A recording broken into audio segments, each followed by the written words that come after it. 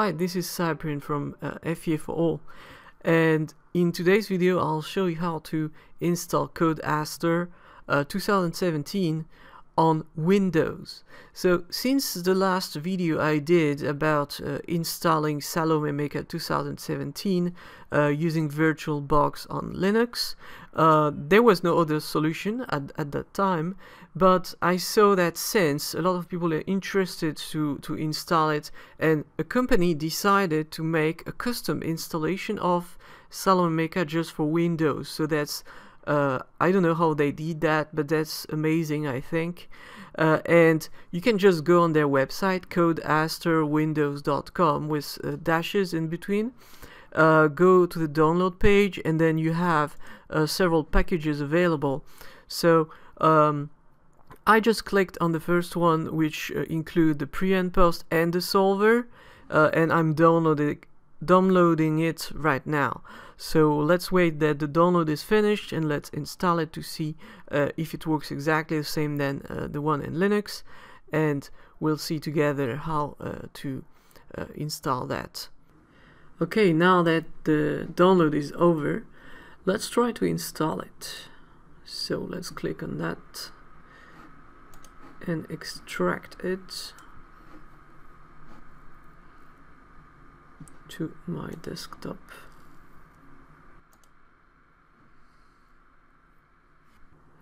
Okay, so here is the folder, so I just unzipped it, and let's see what we have inside. So we have some folders with all the modules of Salome-Meca, and we have the license.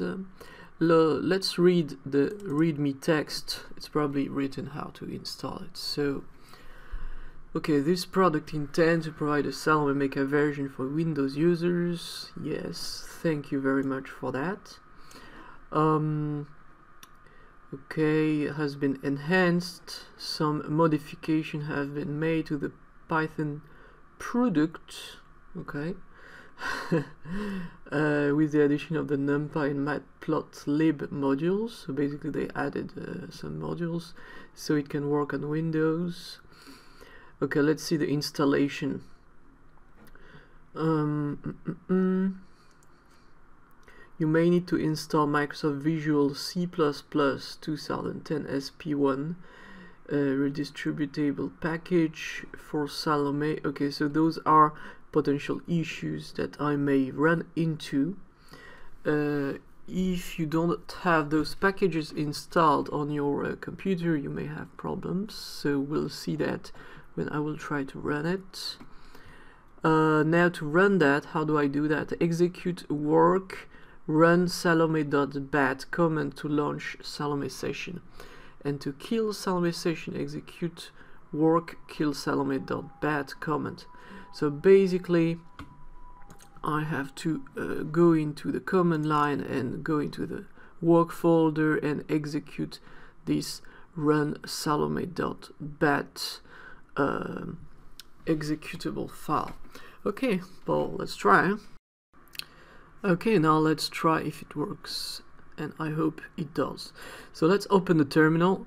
So I'm using Commander, but you can use the normal Windows terminal. It's the same thing, just that this one has a few options like copy pasting and things like that. So I'm here in users. Okay, I'm in this. So let's see.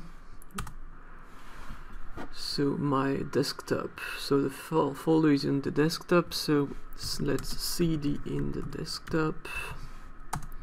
And now I have to enter this folder called work. So cd sm-w64-1-0.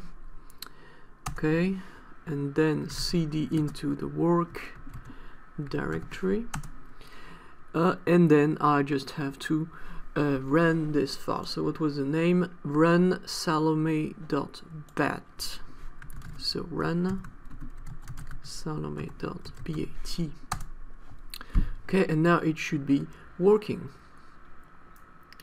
So let's wait. Oh, it's opening. Nice. Okay, it works. So if it's the first time you open it, you may have to allow some of the module to be used by Windows. So you'll have some small alert window telling you that you should allow those modules. But basically it seems to be working, so that's nice. So let's just try Salome geometry. Okay, I'm activating geometry module, new. Okay, I have the interface now on Windows, and I can start to work with Salome and as Code Aster. So wonderful. So I hope this video was useful for you if you try to install the Windows version. It's actually not really difficult to install. It's even, I can say, much easier than the Linux version if you don't know well Linux. So thank you very much for watching this video. I hope it was useful, and see you for the next video. I'll try to do more tutorials after that.